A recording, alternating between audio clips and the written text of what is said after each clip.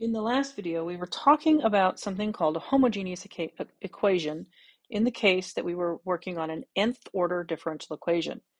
If that right-hand side is not zero, but some other function of t, and we just tend to call that g of t, I've divided through by any potential function that might have been in front of my nth derivative term, right? I've divided through by that. So I've changed all of these to lowercase. I've divided capital G by capital P as well, so I'm calling that lowercase g. So I have an equation in this form where this g of t, in the previous video, this g of t was just the constant function 0. But in the event that it's not 0, we call this the non-homogeneous equation. And as with the second order case, we say that y equals some linear combination of the individual solutions, y1 of t, y2 of t, and so on, all the way up to yn of t. That linear combination, right, would be a solution to the homogeneous case, but this is the non-homogeneous case, so we need to add on that particular solution, y of t. Some textbooks, some videos use y sub p of t instead. I've kind of gone back and forth between those. And in fact, I think it's Will who uses some other function, and I can't remember now what it is he uses. Maybe something like f of t or h of t.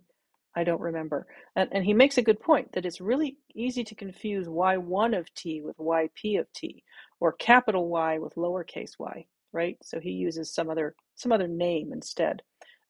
These are all equivalent. Use whichever one works for you. But I would argue that Will's point is well taken. Be very careful not to confuse capital Y, with lowercase y, or y sub n or y sub 2 with y sub p or y sub k or whatever you choose to use. So just be careful with your notation. This is what we call the general solution. This is just like I said in the second order case, right? This is the solution, the general solution to a non-homogeneous differential equation in this form. And so we have several things we could do. We could take the approach of assume that it has constant coefficients.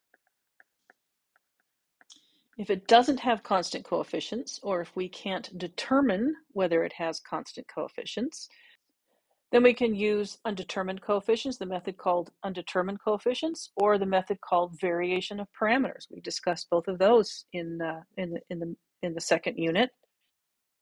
And we also have the tool of reduction of order, which works in some cases that we might tackle as well. We might use that approach as well. And with that, this is really the end of section 4.1. This has been, the section is called a general theory of nth order linear differential equations. And it is just that. It's a general theory. It's a general look at what nth order differential equations are, what it means to be a homogeneous equation or a non-homogeneous equation in a case where the order of that equation is higher than 2. And in particular, I think the big takeaway from this one really is that idea of linear dependence or independence. It's the same stuff as we did. It's the same idea as we tackled when we talked about second order differential equations, finding the Wronskian and finding that it had to be non-zero. We didn't really talk about the theory behind that or why it was the case. And in this section, we've been able to address that a little bit more closely. Really, at this point, we could just say, well, let's just forget about chapter 3. Let's just forget about second order differential equations, because second order differential equations are just nth order differential equations where n equals 2. And so all of those now get absorbed into this new unit, and all of the same tools that we've been using apply. So with that, this is the end of this section. In the next section, we're going to be talking about differential equations, homogeneous differential equations of nth order with constant coefficients. And that just takes us back to the same work that we did on differential equations with constant coefficients with the second order. And then in the next section, we look at undetermined coefficients. In the third section, after this one, so in section 4.4, we look at variation of parameters. And that's it for this chapter. Now, this unit is made up of more than just this one chapter. There are several parts of a few chapters in this unit. So don't get too excited that this is a super short chapter. But for this chapter, this section, the one we're just finishing now, and these other three make up the remainder of this chapter, and that is where we're going to go next.